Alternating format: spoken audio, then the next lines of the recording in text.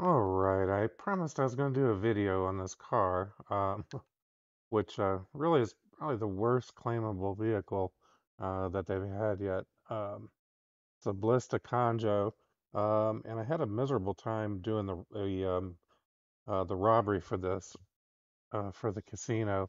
The first time I tried to do it, I just kept um, I didn't do any of the disruption missions, so I really got attacked, and I had a hard time getting away in this vehicle. And the second time I tried it, I still had a hard time getting rid of it. Now here in this case, it cost me 20,000 to do this robbery. That's just the setup cost. And I did just buy the document forgery business. Normally, this would cost you 20,000 to claim this vehicle. It's only 10,000 if you have a document forgery business. And obviously, I don't recommend buying it just for this because the way Rockstar has been doing this, we haven't been able to claim one every week. It's just whenever they feel like it.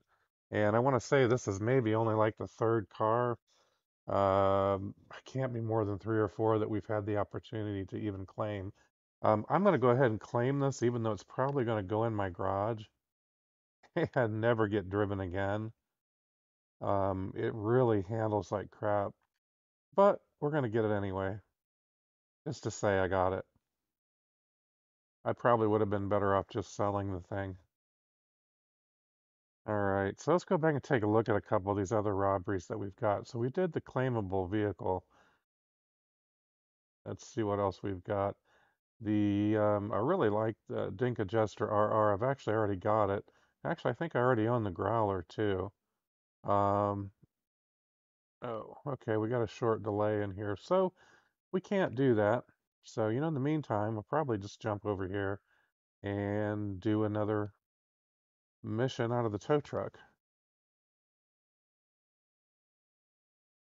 Something else I've done is a couple nights this week I've done some AFK going outside of the CEO office.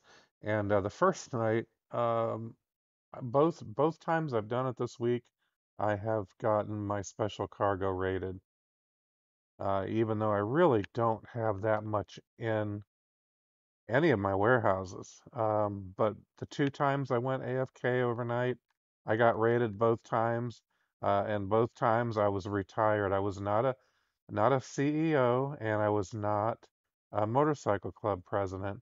But it makes no difference when you go AFK. They'll burn you no matter what.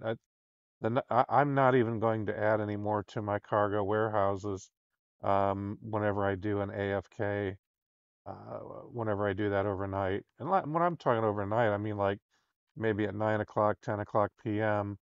I'll set it up, go AFK, come back in, check at 6 or 7 in the morning. And when I do it, it says that I have to defend my special cargo. But of course, by the time I see it, it's already happened. So it's really kind of misleading, actually. It will say that it's in progress, but it's actually already happened because there's nothing on the map to go and do. There's nothing to save at that point. It's already occurred. So I'm pretty sure. It seems to me like they've upped the number of times that happens. So anyhow, we're going to go ahead and get this car, take it back, and go from there. See you in a bit.